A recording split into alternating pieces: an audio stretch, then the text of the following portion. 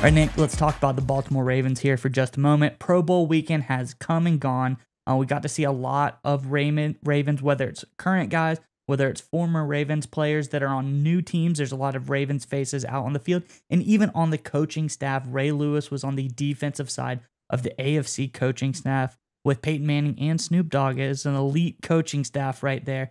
But Ray Lewis had some very interesting comments, Nick, to say about some of the current Ravens players.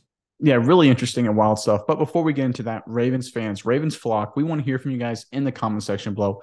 As we are now directly into the offseason, we're 1 week away from the Super Bowl. There's going to be a lot of opportunities for the Ravens to improve their roster, whether through free agency, through trades, or the draft. We want to hear from you guys in the comment section below. What position group do you think the Baltimore Ravens need to address more than any other? Let us know in the comment section below what position group you want them to improve on. But all right, Mize, give us the latest out of Baltimore.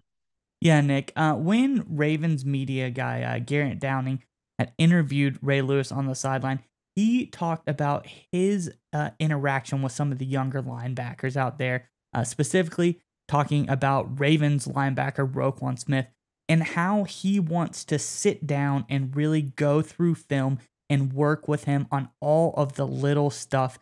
He talks about them leaving equity on the field. He's gonna make the time investment into the video so you don't leave the equity out in the field is kind of what he alluded to it as in his interview. But he said he thinks with all these guys, and I think the people he included on the list is very important, Nick, because he talks about guys like Fred Warner, talks about guys like Demario Davis, two of the top tier linebackers in the NFL, coupled with Roquan Smith. He says you clean up a few things here, there, and they're really going to make a huge, huge difference to this defense and bring them to even another level than where they were. And the Ravens defense at the end of the year, Nick, was at another level. They really, really morphed from the beginning of the season. It was probably the premier part of this team. So it's really interesting to see this, and I'm glad that Ray Lewis is involved in the Ravens organization still, and I'm glad that he's able to sit down with Roquan and they're able to go over stuff. What did you think about this interaction, Nick? Yeah, to me, I just kind of took a high level approach. This is further proof that the Baltimore Ravens are one of the preeminent organizations in the NFL. You don't get this kind of things right here from former players coming in and trying to impact some younger players that are in their own right. Roquan Smith's already a really nice player. You know, you could see a lot of players not even want to receive that criticism or not want to come in and help someone in Ray Lewis's case. But the fact you see this kind of organizational structure, how the Ravens do things, I think it's just another indicator of how well they are run as an organization. Because remember, Miles, the last 2 seasons, the Baltimore Ravens have had every excuse in the world to be absolutely terrible, right? They've had injuries unlike anybody else. I remember in 2021, right? They literally famously, Harbaugh said they ran out of corners. Then, of course, Jackson got hurt. And, of course, this past year, Jackson got hurt, missed a lot of the last games. They had numerous other injuries as well. J.K. Dobbins missed a lot of time. Rashad Bateman finally looked like he was going to break out. Unfortunately, he got hurt. Other injuries at other key positions as well. Despite all of that, Miles, the Ravens have been in contention both seasons. In fact, they probably should have beaten the Cincinnati Bengals in the wildcard round, if you ask me. That is a sign of an organization, of a franchise that is run well. You have everyone from the leadership to the executive team, the general management group, to the coaches, to the players, to the former players, to the culture, to the environment. Everything is just connected the right way there. And I think this is just another indicator. This is one of a million little signs. We see this all the time, right? Even everything going on with the Lamar Jackson drama, there's like no leaks. I mean, you and I were just talking before we filmed today. Anyone who supposedly has the scoop on this is kind of making things up, going off past data.